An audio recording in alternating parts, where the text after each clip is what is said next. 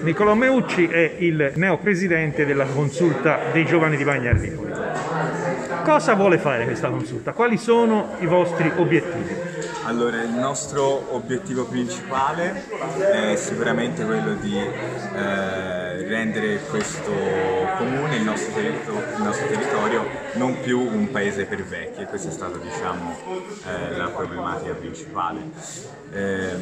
Sicuramente uno spazio molto importante verrà dato poi alla componente propositiva della nostra consulta, quindi forniremo proposte, progetti all'amministrazione per cercare di riavvicinare i giovani alle istituzioni e anche per sensibilizzare poi gli stessi su tematiche di interesse collettivo, poi, perché poi si tende a considerare poi i giovani come anche come dire, fine a se stessi, ma poi si interessano di tematiche che riguardano la collettività tutta, quindi cercheremo di elaborare quanti più progetti possibili riguardo a tematiche scolastiche, ambientali, welfaristiche, quindi sull'inclusione lavorativa e basta sostanzialmente. Ma vi rivolgete ai giovani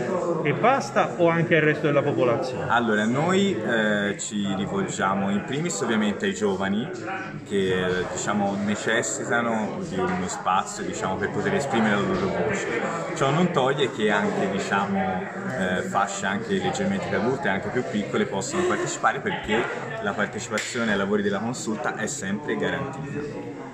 È tutelato, diciamo, dal punto di vista della libertà della commissione, della consulta rispetto all'amministrazione comunale che l'ha creata, o c'è un po' di timore reverenziale? Allora, io ringrazio l'assessore Pignotti e il consigliere Consopeduzzi perché ci hanno lasciato molto liberi, ecco, di scrivere il nostro statuto, e affiancandoci anche Socialab, quindi un gruppo di esperti nella costruzione dei progetti partecipativi, quindi per cui ci hanno lasciato davvero molto liberi. Poi è ovvio che, diciamo, quando c'è da scrivere uno statuto di un certo tipo un po' di confronto e dialogo è necessario, però è sempre stato costruttivo. Allora in bocca al lupo. Creativo. Grazie.